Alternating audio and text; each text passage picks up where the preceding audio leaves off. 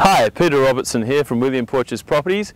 Just tuning in to give you a bit of a recap of 2017 as we go into Christmas 17 to 18. So quick a look back at the year that was. It's been an interesting year. It's been a bit of a roller coaster ride. It's had its highs, it's had its lows. We've had our hits, we've had our misses. The year started very positively, very buoyantly. We had a great summer last year. The state election came along, poured a little bit of cold water onto the marketplace with a bit of news post-election that the state coffers were not as full as people would have liked.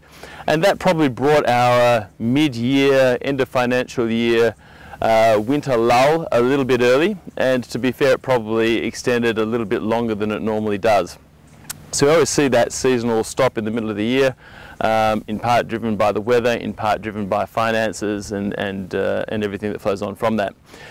So, busy start, quiet middle, and then spring didn't really take off until probably 4 weeks later than normal this year. But when it did take off, it certainly started and ran very positively. So the last couple of months have been great. We've had a fantastic run into summer.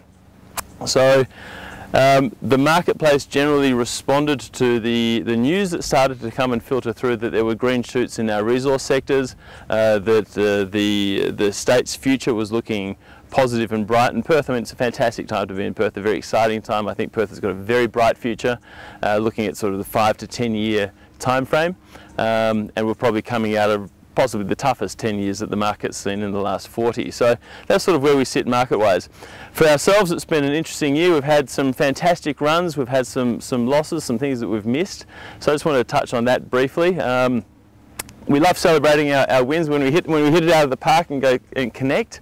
We celebrate with our clients those wins, but of course it's the real world, it's the real life. We're in the western suburbs, it's a very competitive market. We've got some great competitors that we square off against on a regular basis, and we fully respect that. So we also miss, and we also it doesn't always go our way. There's an old saying that we like to apply, which is, you know, everybody falls down as long as we fall forwards and we don't fall backwards. So that's a philosophy that we try and put into play all the time.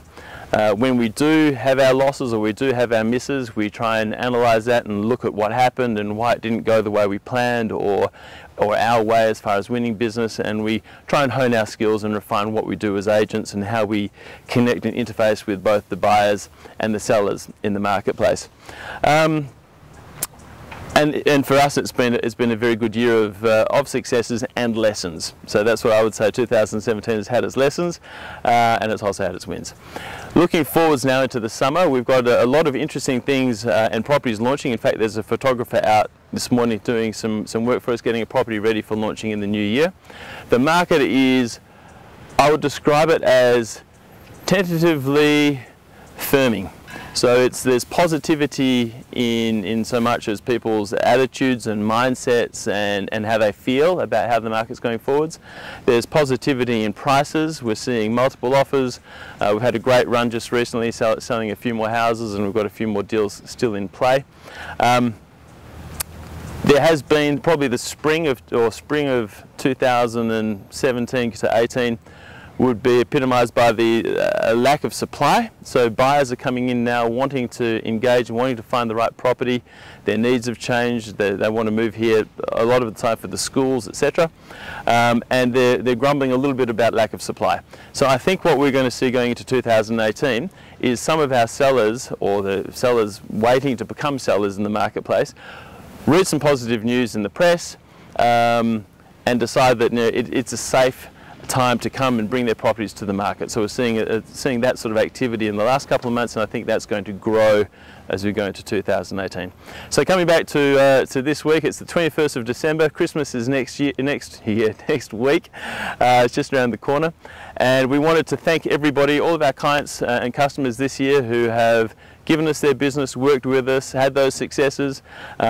Thank the clients also that invited us into their houses for appraisals, but perhaps didn't give us their business. Said, Pete, thank you, but you know, we're going with XYZ for these reasons.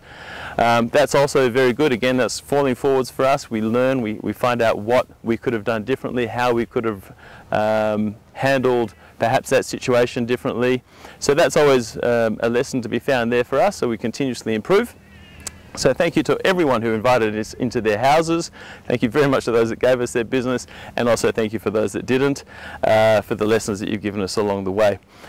Looking forwards, we wish everybody a safe, enjoyable, fun, joyous Christmas and New Year. It's a fabulous time of the year. If you're getting away or taking some time out with your friends or family, we hope you enjoy that and make the most of it. If you're doing that by yourself, fantastic too. Some quiet downtime is very recharging. Perhaps come to a beautiful park like this. We're blessed in Perth. We've got beautiful beaches, beautiful parks, a beautiful river.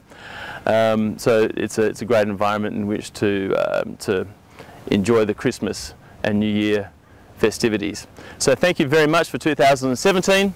We look forward very much to 2018, being part of that journey with you, continuing our growth and continuing to strive to bring you the best possible real estate service. And thank you all very much. Have a great break. Bye for now.